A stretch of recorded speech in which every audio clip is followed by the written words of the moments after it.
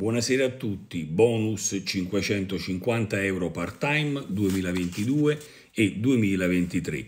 Come fare domanda e da quando si inizia a fare la domanda.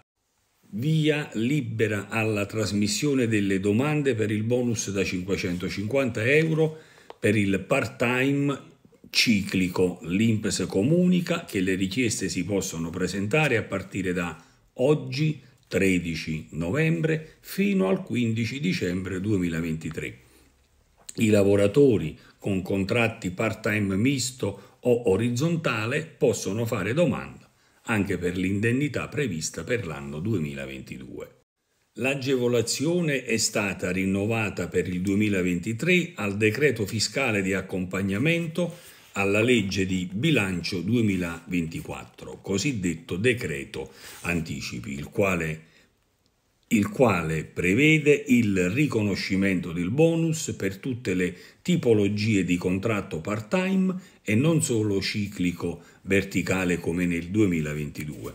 La domanda si invia dal sito INPS o tramite CAF o patronato, come già detto in precedenza, a partire da oggi 13 novembre fino al 15 dicembre. Come annunciato dall'Istituto INPS, possono inviare la domanda in relazione al bonus 2022 anche i titolari di contratti part-time orizzontale o misto che non hanno presentato lo scorso anno. In questo caso invieranno una domanda per l'agevolazione 2022 e una per il 2023. L'Istituto INPS, con il messaggio 3977 pubblicato il 10 novembre 2023, fornisce le istruzioni per la presentazione delle domande per il bonus part-time da 550 euro. L'agevolazione una tantum già in vigore lo scorso anno è stata rinnovata per il 2023 dal decreto fiscale numero 145/2023. Le domande si possono inviare, come già detto, da oggi e fino al 15 dicembre 2023. Il decreto, oltre a rinnovare il bonus, ha fornito l'interpretazione autentica della norma originale prevista dal decreto aiuti numero 50/2022. Nello specifico hanno potuto richiedere l'agevolazione per il 2022 i lavoratori e le lavoratrici in possesso dei requisiti necessari e con contratto di lavoro part-time ciclico verticale.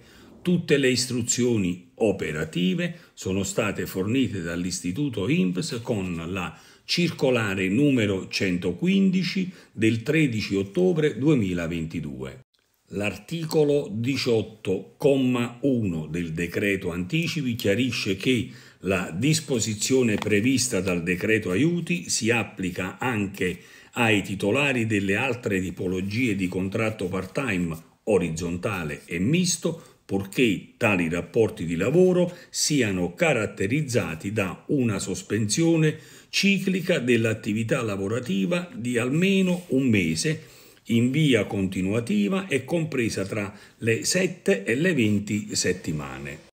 Pertanto i titolari di rapporti part-time orizzontale e misto possono inviare la domanda, oltre che l'agevolazione 2023, anche quella per il 2022, dalla quale erano stati esclusi. Per poter accedere a tale bonus da 550 euro per il part-time ciclico, i lavoratori e le lavoratrici devono rispettare una serie di requisiti. In primo luogo bisogna essere titolari nel 2021 o nel 2022 di un contratto di lavoro a tempo parziale caratterizzato da periodi non interamente lavorati di almeno un mese in via continuativa e complessivamente tra 7 e 20 settimane. Come detto, anche in riferimento all'anno 2021 sono idonee tutte le tipologie di part-time. Inoltre, i lavoratori alla data della presentazione della domanda non devono essere titolari di altri rapporti di lavoro dipendente, non devono essere in disoccupazione NASPI, non devono essere titolari di un trattamento pensionistico diretto. L'indennità una tantum non concorre alla formazione di reddito, può essere riconosciuta una sola volta a ciascun avente diritto ed erogata dall'INPS dopo la presentazione di un'apposita domanda. Per inviare l'istanza dal sito INPS è necessario effettuare l'accesso dall'area riservata con credenziali SPID, CIE o CNS e seguire il percorso. A questo punto sarà necessario selezionare la prestazione a seconda della domanda che si intende presentare. Lavoratori a tempo parziale ciclico, indennità una tantum 2022. Lavoratori a tempo parziale ciclico, indennità una tantum 2023. Chi ne ha diritto e non l'ha presentata nel 2022 può inviare entrambe le domande. Chi invece ha già presentato per il 2022, a prescindere dall'esito, potrà inviare solo quella relativa al 2023.